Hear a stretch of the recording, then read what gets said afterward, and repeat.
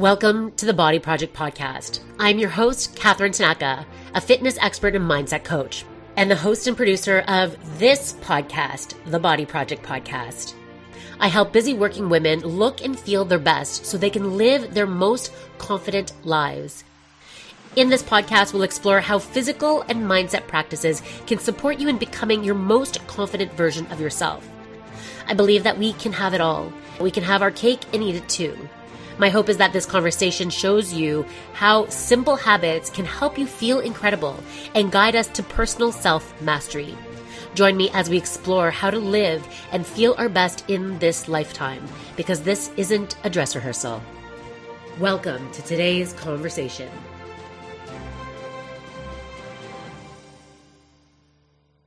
I wanted to record this short episode for you today because I think this is an important conversation. The power of being able to trust yourself is really important in all aspects of our lives. But what I find with busy women that are sometimes also moms, when they're looking to optimize their health, or when they're looking to get back on track with feeling good in their bodies, with their fitness, maybe shedding some extra body fat, is the mindset is so important around what we say we're going to do. And the reason why holding ourselves, showing up for ourselves to do the things that we say we're going to do is because this is how you build self-trust.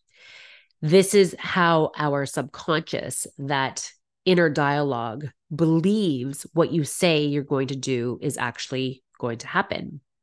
What I find with busy women in their lives when they're looking to take something on, and why the mindset is such an integral part of shifting who you are to who you're wanting to become, shifting from what you do to actually doing what you say you're going to do, as opposed to starting again on Monday or waiting until September, waiting till the new year, waiting until after certain things, is that mindset of saying yes to yourself and holding yourself to those things.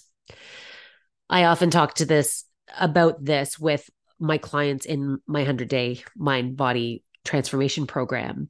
And we speak about this in the context of boundaries and the context of self-sabotage.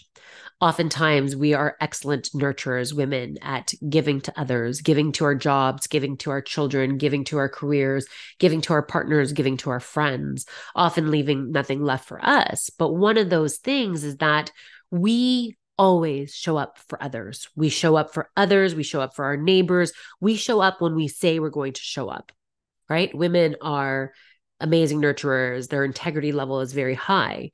But when it comes to showing up for ourselves, we put ourselves last and we consistently let ourselves down. So even though people are so confident that they're going to show up when they say they're going to show up, right?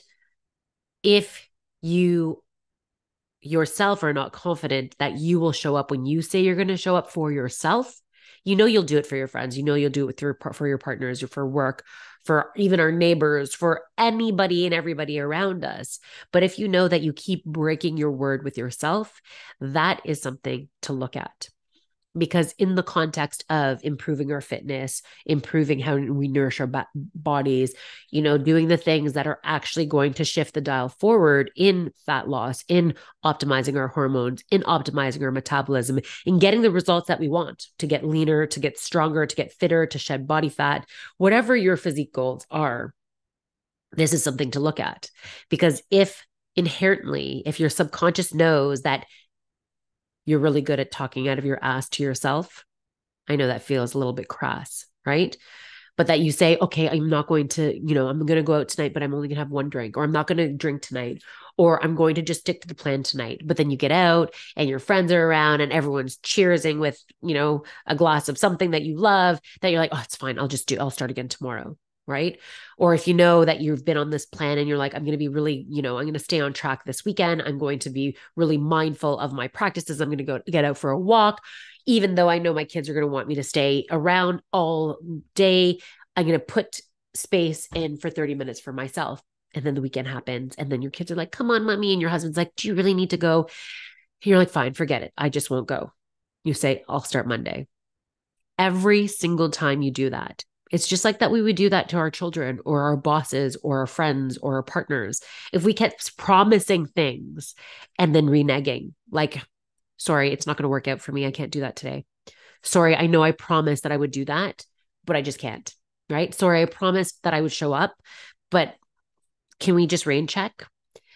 If you kept doing that to a friend, if you kept doing that to a child, if you kept doing that to your boss would fire you, first of all.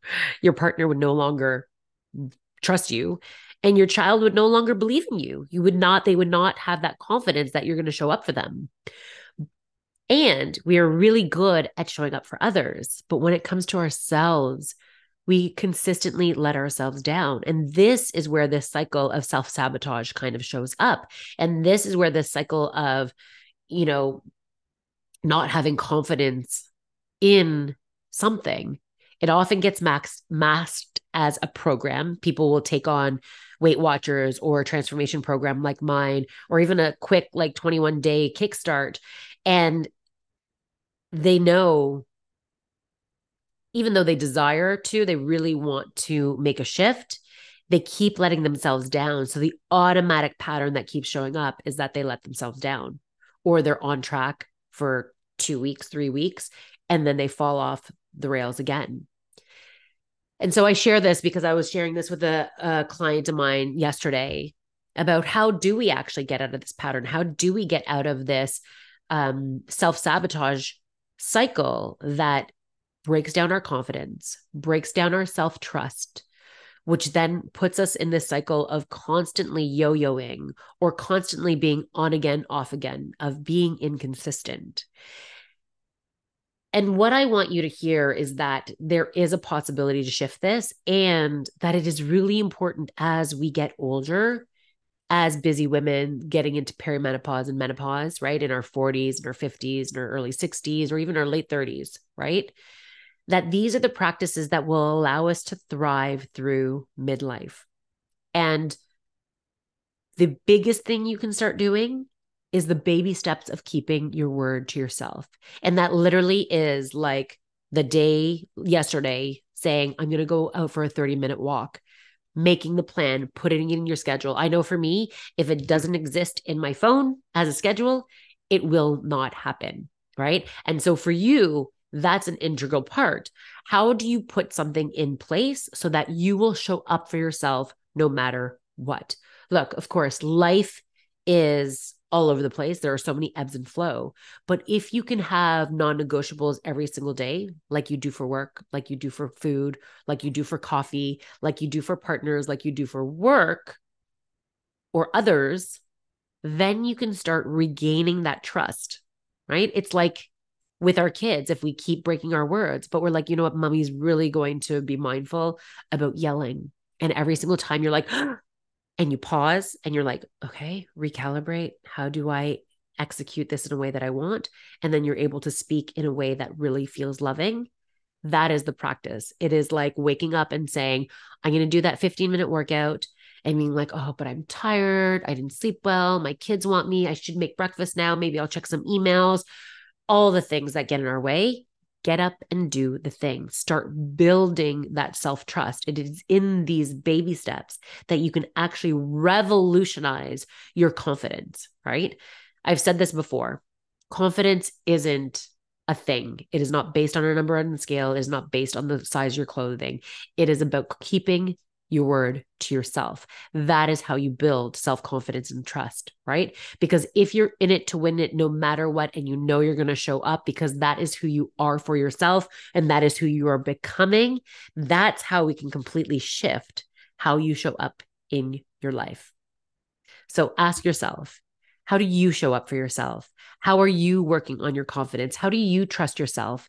And if you don't trust yourself yet, I encourage you to take those steps to start trusting yourself and creating that space for awareness to notice where you don't trust yourself, where you pulled back, where you misstep. Because when you start trusting your inner guidance, because you have an inner guidance, your wise self, that wisdom of your higher self, allowing that to come through, then that will allow you to say, okay, who am I becoming? What are those things that I need to be putting in place that will support me, not only now, but in the future?